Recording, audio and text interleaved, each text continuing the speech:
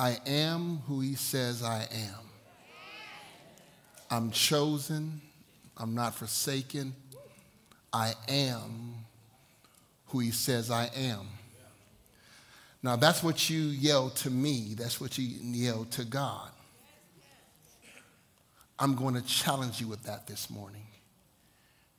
Are you who God called you to be? Are you walking in the victory that he has for you? But most importantly, are you a child of the King? I'm also going to encourage you this morning because I don't know about you, but I need a fresh word from God. This week has been kind of challenging for me. A lot of bumps, a lot of twists, a lot of turns. But I'm still standing. And my prayer for you is whatever you're bringing in the house of God, he has an answer for you in his word. Father God, we come in the name of Jesus. Settle our spirits. Settle our minds and our hearts. Open up our ears, Father God. Give us a fresh word this morning so that we can apply it to our lives. We know that you have chosen us, because if you didn't choose us, we wouldn't have chosen us. We wouldn't have been here this morning, whether in the building or online. So we're here. Holy Spirit, have your way in the name of Jesus. We thank you and we love you. In Jesus' name, amen. For the past couple of weeks, we have been in this series entitled Identity. And our goal as pastors is to help you understand who you are in Jesus Christ. The fundamentals of the gospel of Christianity. And in week 1, we answered the question, what is a Christian? In the teaching, we showed you that the word Christian originated from Acts chapter 11. Because people were following, people were being imitators and giving Jesus Christ all that they had. So they created the word Christian. And when you place your faith in Jesus Christ, there's 2 things that you must do. You must believe in him and turn towards him. Acts chapter 11 says the Lord's hand was with them, and a great number of people believed, here it is, and turned to him. Once you believe in Jesus Christ and turn towards him, you are saved. Salvation is secure. Amen. Last week, Pastor Steve talked about and answered the question, can I lose my salvation? And to answer that question, we dove into some complicated texts. We explored, we examined the Holy Scriptures, and we concluded that once you are saved in him, you can't lose your salvation. The question shouldn't be, can I lose my salvation? The question is did I ever have it in the first place?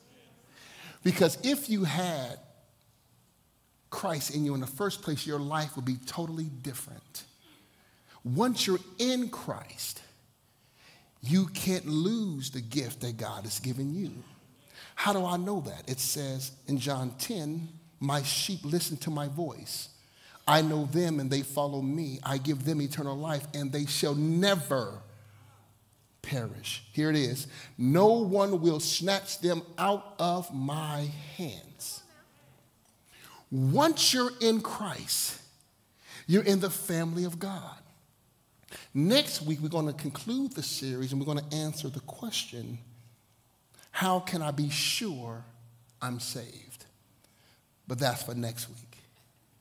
This week, I want to answer this question. What about good deeds?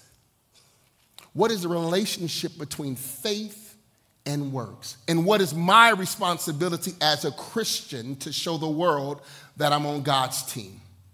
If you have your Bibles, please turn with me to James chapter 2. Here, James, the apostle, he's a leader within the church. He's a half-brother of Jesus Christ.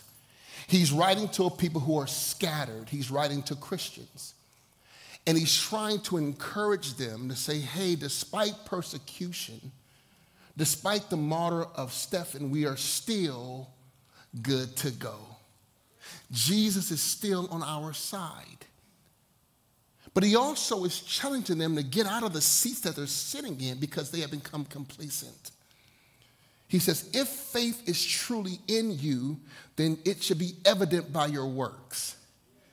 And we're going to pick up on verse 14, and it says, what good is it, my brothers and sisters, if someone claims to have faith, but no deeds? Can such faith save them? Now, in his letter, in his epistle, James identifies brothers and sisters 15 times in this letter. And what it literally means is a part of God's family.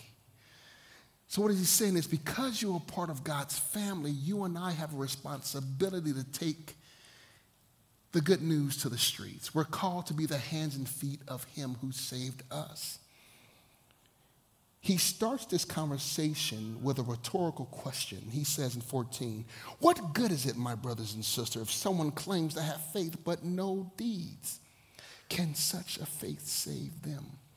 To understand this phrase, this discussion, this passage, you have to lean into what it says, if someone claims.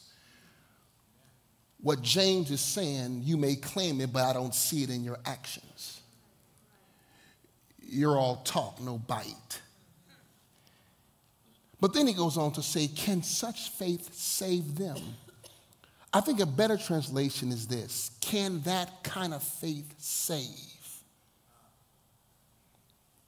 Now you're looking at me strange. You're like, wait a second, Pastor, you just told us last week that it's by grace and grace alone that we're saved. Now you tell me I have to work for my faith?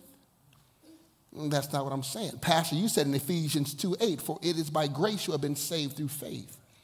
And this is not for yourselves, it is a gift of God, not by works, so that no one can boast. So are you saying James is saying one thing and Paul is saying the other? Are they contradicting each other? The answer is no. They're complementing one another. In Ephesians 2, Paul is teaching that a person or a sinner receives salvation by faith and grace alone, and it's simply a gift. You can't earn it, you can't merit it, it's just simply given to you. On the other hand, what James is saying in chapter 2 is simply this: if you have faith, you should show it through your actions. You're supposed to bring heaven to earth. You're supposed to win souls for Christ based on what I see in you. So now, here comes the challenge in verse 15. Suppose a brother or sister is without clothes or daily food. If one of you says to them, go in peace, keep warm, well fed, but does nothing about their physical needs, what good is it? In the same way, faith by itself, if it is not accompanied by actions, is dead. Now, you may be thinking that James is hitting him on the head saying, what is wrong with you? No, he's bringing him into alignment to what God's word is saying. He said you're supposed to be the hands and feet. You preach the word, but you also touch the wounds. I like how the Message Bible unpacks this. Listen to how the Message translates it. Dear friends, do you think you're going anywhere in this if you learn all the right words, but nothing, never do nothing? Excuse me. Does merely talking about faith indicate that a person really has it? For instance, you come upon an old friend dressed in rags and half-starved, and you say, good morning, friend. Be clothed in Christ. Be filled with the Spirit. And walk off without providing so much as a coat or a cup of soup. Where does that get you? Isn't it obvious that God talk without God acts is outrageously nonsense? He says, preach the word and touch the wounds. If a brother or sister is hungry, don't just give them a sermon, give them a rib sandwich and a Pepsi. At least that's what I like. Maybe it's grilled cheese for you with iced tea. Whatever it is, we're supposed to take the gospel and our faith to the world. He goes on to say, but someone will say, you have faith, I have deeds. Show me your faith without deeds. Here it is. And I will show you my faith by my deeds. You believe that there is one God, good. Even the demons believe that, and cowered in fear. James is my type of pastor. He cuts to the chase. He's not trying to woo you with words. He tells it like it is. He gets in their face. He tells them, this is what you're doing. This is what you're not doing. And if you love Christ, these are the things you should be doing. He doesn't give them good feel words. He says, hey, we have a mission. We have an assignment. And God has saved us, so we must go out and save the world in Christ. Simply put, if you're going to be a Christian, be a real Christian. Again, he says, even the demons believe that. Verse 20, you foolish person. Do you want evidence that faith without deeds is useless? He's simply saying you're getting complacent, you're acting foolish. Get in the game, get in God's race, because you have a responsibility to take the word to the world because of what Christ has done in you and what he's done in me. To make his point, he brings out two people in the Old Testament. One is Abraham, the father of faith, and the other one is Rahab, the prostitute. Look at y'all. Half y'all just turn your nose up. The prostitute. See, that he's talking to y'all. Look at verse 21. Was not our father Abraham considered righteous for what he did when he offered his son Isaac on the altar? You see that his faith and his actions were working together. And his faith was made complete by what he did. And the scripture was fulfilled that says Abraham believed God and it was credited to him as righteousness. And he was called God's friend. You see that a person is considered righteous by what they do and not by faith alone. Abraham is the perfect example of a biblical hero whose faith was married to his works. I want you to understand how God called Abraham out of the world. Abraham wasn't always the father of faith. In fact, he was a rich man, a wealthy man, living in the city of Ur. He had everything at his disposal. He was comfortable. He was living just fine. Out of nowhere, God gets his attention. He says, there's something better for you. I have more for you. I need you to leave everything that you know and chase me. Could you do that? Could you just give up everything and go somewhere that you have no idea where you're going? That's why he is the epitome of faith. And then he said, if you go, I promise I will give you a son. You will produce more seeds and you will be the father of many nations. But it's going to start with the seed or the baby or the child that you don't have yet. Do you trust me enough to step out on faith? Abraham simply says yes. Years later, God delivers. He brings Abraham and Sarah Isaac. And you think it should be all fine from there. And then all of a sudden, God gets his attention again. He says, I want you to slay your son. I want you to kill him. Could you do that? But he obeyed anyway. And because he obeyed, look at verse 15 of Genesis 22. The angel of the Lord called to Abraham from heaven a second time and said, I swear by myself, declares the Lord, that because you have done this and have not withheld your son, your only son, I will surely bless you and make your descendants as numerous as the stars in the sky and as the sand on the seashore. Your descendants will take possession of the cities of their enemies. And through your offspring, all nations on earth will be blessed because you obeyed me. Many of us are missing the blessings of God because we just won't step out on faith. God has more in store for you. God wants to do more for you. But many of us, including myself, sometimes it's hard to step out on faith. But that wasn't the father of faith. And because he did that, you and I have a connection with God because of him. What about Rahab?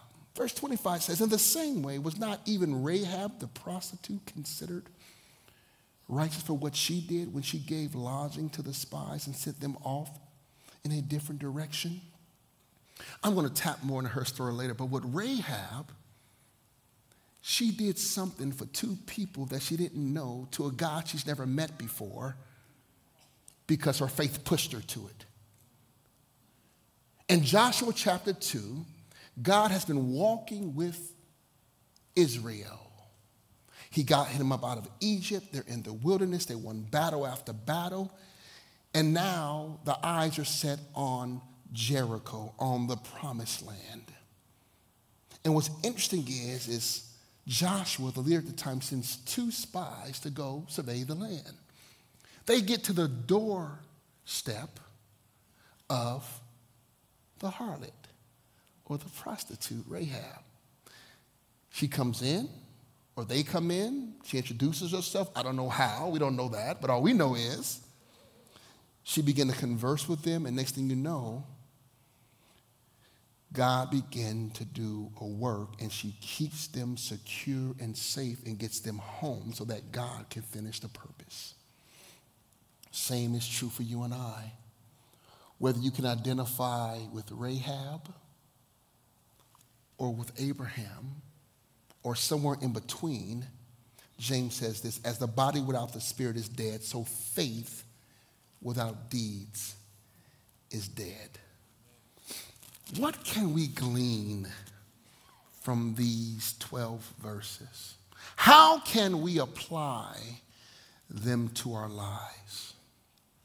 How can we be the Christians that God called us to be? The first thing I picked up out of this text was simply this. He wants to call you out of the crowd. Many of you in here are not saved. Many of you in here think you're saved, but you're not saved. You look the part, you talk the part, you dress the part, but you know and I know that you're not saved. But here's the deal, that's okay, because you're in the right place. He wants you and I to come out of the crowd. What do I mean by that? Well, let's look through the story of these two powerhouses in God. Let's start with Abraham. Abraham is first introduced in Scripture in Genesis chapter 12. Listen at these words. It says, the Lord has said to Abram, go from your country, your people, your father's household to a land I will show you. I will make you into a great nation. I will bless you. I will make your name great, and you will be blessed. I will bless those who bless you, and whoever curses you, I will curse. And all people on earth will be blessed through you. Before Abraham, he was Abram. He was minding his own business in a country that was all kind of like Vegas. He had money in his hands, money in his pocket. According to world standards, he was doing quite fine. But despite all of that, he stepped out on faith. God met him where he was. Despite of everything that he had, he still felt something was missing. And it appears that Yahweh was the answer, because the Bible says he stepped out on faith. He trusted God at his word, And God continued to show him blessing after blessing after blessing. He was called the friend of God. He's called the father of faith. And through his seed, many nations have been blessed because he believed.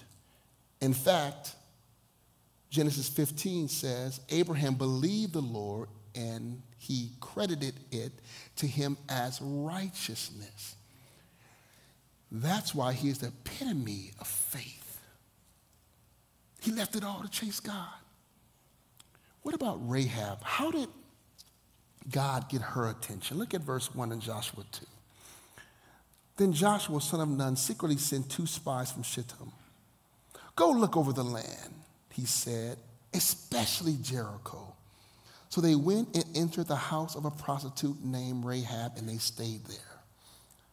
They didn't go to the house to be entertained.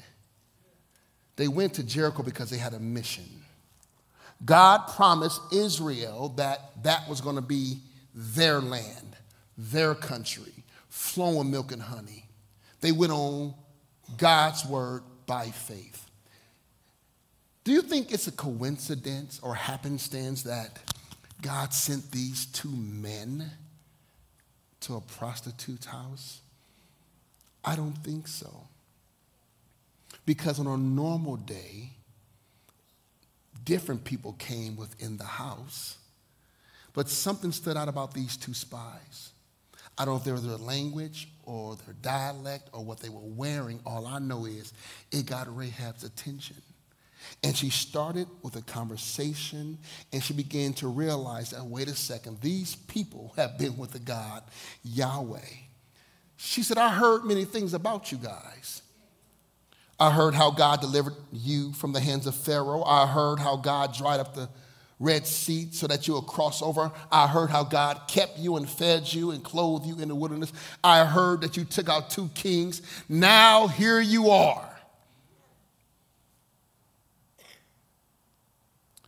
Verse 9 says of Joshua 2, and she said to them, I know that the Lord has given you this land, and that a great fear of you has fallen on us, so that all who live in this country are melting in fear because of you.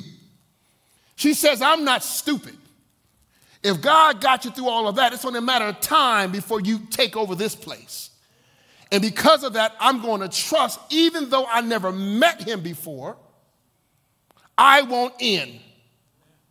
And many of you in here have not met God before and been introduced to Christ. You watch it online. You have not been, but something about somebody came across you. A smile. Taking someone out to lunch. And they said, I want what you got. And it was counted to her as faith. Look at Hebrews 11. By faith, the prostitute Rahab, because she welcomed the spies, was not killed with those who were disobedient. See, many of you think you got to come here with everything in your hand. I got to clean myself up. I really want to come to church. Will God accept me like this? Pastor, you don't know what I've done. Can he really use me? I murdered someone. I raped someone. I'm a child molester. I'm a liar. I'm a thief. Those are strong words, huh? Will God really save? Yes. Yes. Yes.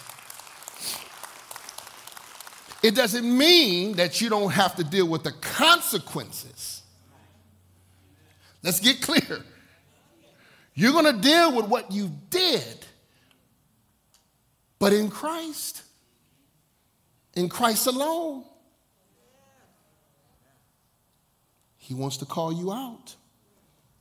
How do I know that? Look at John 6. No one come to me unless the Father who sent me draws them, and I will raise them up on the last day. Is God calling you? Is God drawing you out of the crowd? Is God trying to get your attention? Only you know that answer. But here's the deal with God. He's not going to force himself on you. He didn't force himself on Rahab nor on Abram. He just presented them with an opportunity. Just like God is presenting you with an opportunity right now if you are in the crowd, but he wants you to come out. But he wants your yes. How do I know that?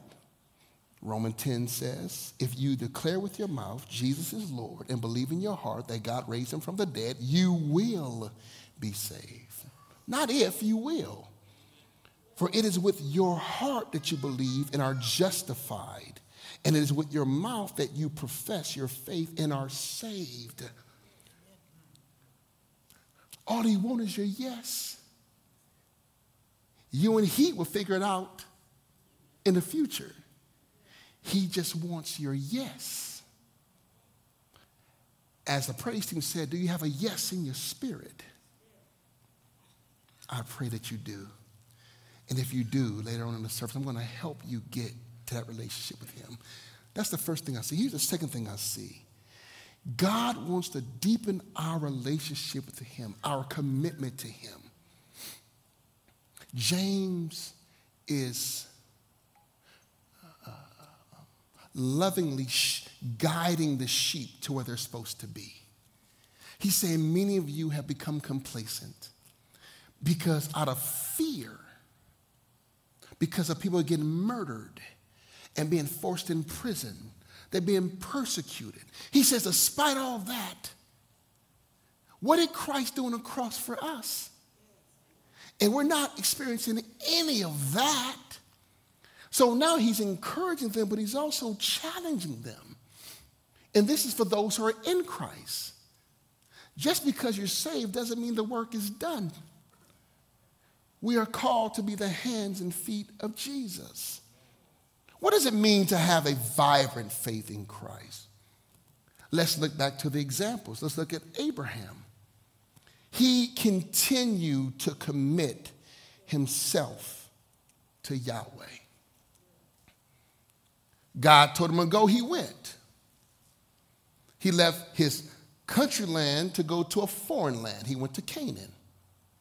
From there, he went to Egypt. God said, okay, pack your tent, go back to Canaan. Sit there, settle there for a while. Make yourself comfortable because I'm going to give this to your descendants. He believed by faith. He kept him engaged, and Abraham continued to communicate with God. He said, I'm going to promise you. I got a son for you. Because you're trusting me, because you are so committed to me, I'm going to give it to you. Look at Genesis chapter 21. Now the Lord was gracious to Sarah as he had said, and the Lord did for Sarah what he had promised. Sarah became pregnant and bore a son to Abraham in his old age at the very time God had promised him. Abraham gave the name Isaac to the son Sarah bore. They waited 25 years for this promise. Abraham was 100, Sarah was 90. They were both past, oh, Jesus, yeah. Oh, Lord, Jesus, yeah.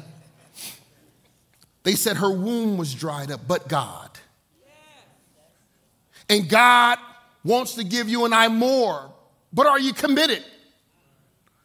Are you all in with him? Or you just pick him up and put him down? You're not committed, but here, they're committed. Abraham was so committed.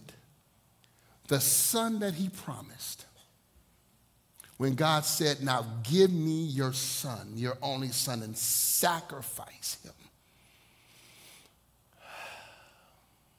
Abraham said yes. That's deep. When you read scripture, if you really take the time and read it, that's deep. Could you imagine taking your only child? God wakes you up at the middle of the night. I want you to sacrifice your one. your one son. You just get up, pack your bags, and I'm going to show you the mountain of where it's going to happen. As you're going up the mountain, your child says, Dad, Mom, I see the firewood. I see the fire. But where is the sacrifice? Now, for me, listen, you're talking too much. I'm trying to be focused. God will provide. That was the faith of Abraham. But what about Isaac? Some think when you see son, you think he's a 5 or 6-year-old kid. That's not true. At this time, he's about 17 to mid-20s. Now, if my daddy was going to take me up the mountain, and I say I don't see a lamb, and you're going to tell me God's going to provide. At that time, Abraham was about 117, 125 years old. I think he could have beat his daddy up. Amen. And ran down that mountain. But he didn't. When it comes to your faith, are you teaching your kids the right way? Are you dropping your kids off in kids ministry and you go home so you can have your me time? That's not you because you're in here. Do you pray to God saying, God, I need you to help my child. I'm trusting you. I'm going to give him or her to you. It's all about Jesus. And you get home and they say one word, you just snap. Or you go to school, you listen to your Christian music, listen to the podcast and all those things. You get out of the car, you get on the campus, the college campus. What's up, what's up, what's up? Or are you committed in public, but also in private? Here, Abraham was both. And because he was committed to God, God blessed him. He did more for Abraham than what he had previously. And many of us are missing the blessings because truth is we're just fearful. Step out on faith. What about Rahab? I love her story. You got to really understand the situation she was in. The Bible declares she was a prostitute. I don't think anyone wants to be a prostitute. And when you think of a prostitute, you're just thinking about women. But there are male prostitutes. She had a secure life. She owned her own home. It appears that she was a great businesswoman. But she also had a heart of gold. She thought about her family. She said, I know you guys are coming, and it's not safe for us. But I believe that the true God is leading you, and if you'll just save me and my family, I'll make it work. She could have had her head chopped off because she went against the king of Jericho. She could have had her family killed by her disobedience, but it didn't matter to her because she stepped out on faith more and more and more. Listen to what she did next in verse 15. So she let them down by a rope through the window, for the house she lived in was part of the city wall. She said to them, go to the hills so the pursuers will not find you. Hide yourself there 3 days until they return, and then go your way. She did not just say, I heard. She continued to commit herself to this new cause. She said, I'm going to let you down this rope. I need you to tuck yourself away in these bushes. They're going to be gone for 3 days. They're going to come back, and that's your way to get back. Now, remember what you said. I just need you to take care of me and my family. They said, okay, because of your faith, because you're committed, I need you to put this string up in the window, and we come and take over, we're going to spare your life. Look at Joshua 6. But Joshua spared Rahab the prostitute with her family, and all belonged to her, because she hid the man Joshua had sent as spies to Jericho. And she lives among the Israelites to this day. Because she was committed, God used her for a greater purpose. And if you are committed in Christ, he's going to do something extraordinary in your life. You just got to continue to step out on faith. God wants us to deepen our commitment with him. When we refer to the gospel, we usually think of salvation as an event. I was saved, but it's a bigger process than that. We call that sanctification. You learned that word last week. Sanctification has two definitions. One means to be set apart for God's use. Holy. The other part is he's sanctifying you. He's perfecting you until the day of Christ. You're never going to be sinless. He wants you to sin less. That's the key.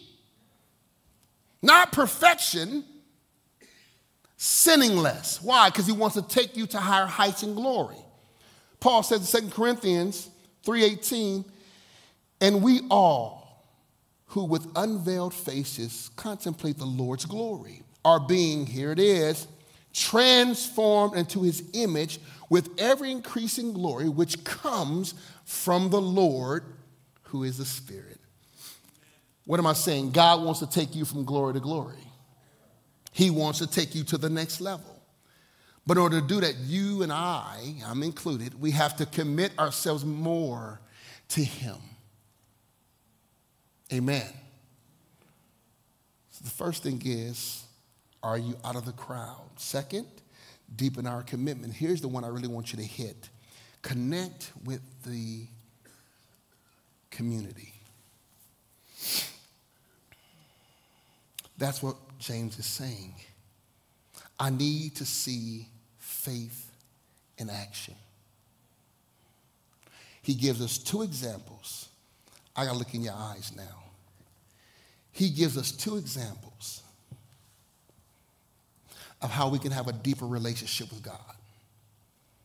He gives us the example of Rahab, and on the end of the other spectrum, at the end of the spectrum, he gives us Abraham.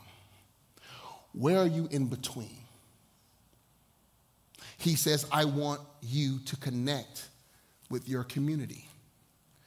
I don't care where you come from. I don't care what your background is. I don't care what somebody said you can't be, but God. There's two parts of connecting with the community. Once you're saved and once you're moving in the things of God, he wants you to go outside these walls and be the hands and feet of him. He wants you to tell the world you can do better. He wants you to tell your family members, your neighbors, your schoolmates, your teacher, your mother, your father, you can be greater than you think you are. You can get off those drugs. You can leave that alcohol alone. You can put that pornography down. You don't have to be a liar. You don't have to be an adulteress. You don't have to be a cheat. God has more for you. He wants to use us as an example. We're the light and the salt of the earth. And as we show and share Christ, you saw peace. You know what the Peace Center is doing right now? That is the biggest ministry that's happening in Sunrise Church. Because we're touching the word, we're preaching the word, and we're touching the wounds. And because of that, people are coming to Christ. And God gets the glory. That's the first part. Excuse me, there's also a second part. He wants us to surround ourselves in community. Hebrew 10 says, forsake not the assembly of others do. We're called to encourage and inspire one another in the word of God. What are you doing in the community of God? Are you serving in the community? Are you plugged into the community? Are you part of a life group? Are you leading a life group? Have you taken rooted? Are you part of anything outside of sitting in the chair eating popcorn?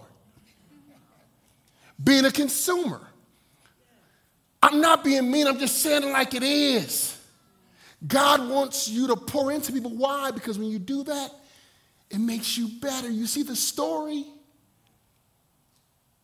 Rahab was just an harlot by herself. God knows what was happening. Abram was okay where he was, so he thought, but something was missing. What's missing in your life? I first want to talk to those who are not in the community of God. Your life is never going to get better. Hear me when I say this, until you give it to God. John 3:16 says, "For God so loved the world, that he gave his only begotten Son, that whoever shall believe in him shall have everlasting life." You're not existing, or you are existing, you're not living. You're surviving, not living. In Christ, he wants to give you the abundant life, Jesus says. If that's you, I want to pray for you right now, because I don't think everyone is saved. And according to James, many people think they're saved, but they're not. You can tell based off their works, but only you know that. Let's all just close our eyes and bow our head. I'm speaking to you now. Don't be ashamed. God called you out of the crowd. He wants you to do something new. If this is where you are today, God can make beauty out of ashes. If you want to receive Jesus Christ as your Lord and Savior, repeat after me in the silence of your heart. But here's the deal. You have to be sincere. Say, "Father God, I'm broken. I believe you sent your Son just for me. I need help. I believe the words of the pastor. Come into my heart. Begin to change me from the inside out. I'm going to commit my life to you today." That's my prayer in Jesus' name. Amen. If that's your prayer, I want to say congratulations. I want to say welcome to the family of God. I want to ask something of you. I need you to text NEXT at 909-281-7797. We have people behind the scenes that want to have a conversation with you. Or on your bulletin, on your program, you can check, "I said yes to Christ." Tear that off and put it into the offering bag when they come by. But if you're very courageous, if you're very bold, I want you to go out there to the next step table and let the person know what you did today. Why? So we can help you to your next steps. What about the rest of us? God wants more of our commitment. He wants us to love him more. He wants us to love people more. He wants us to surround ourselves with the community outside these walls, but also with each other. Are you plugged into a life group? If not, why not? Have you been baptized? If not, why not? Are you part of a small group? After service, we start this next Wednesday. There's different things you can get involved in. We want to give you the tools you need to be a better person in Christ. It says that God is drawing us. The more we chase after him, the more he draws us. Let that be your mission. Let that be my mission. Amen? Let's pray. Father God, we thank you for who you are. Thank you for each person in this room. Their hearts for you. They're here for a reason. Open up our minds and our hearts so that we can be better men and women just for you. And when we fall, Father God, may we dust ourselves off and get up and get back in the fight. I pray for each family here. I pray for each person here. I pray that we look for you for all things because you have the winning ticket. As we begin to shift gears, Father God, and collect tithes and offering, bless those who give. But also bless those who want to give, but they have nothing to give. May they give you their heart first. But if they're going to give something, the Bible says, you've robbed me through tithes and offering. At the end of the day, that's the conversation between you and them. But at the end of the day, we're required to be good stewards over your finances. And whatever comes into us, Father God, may we use it for kingdom building, oh God, winning souls for Christ. That's our prayer. We thank you. We love you in Jesus' name. And all God's people say, amen and amen. God bless you.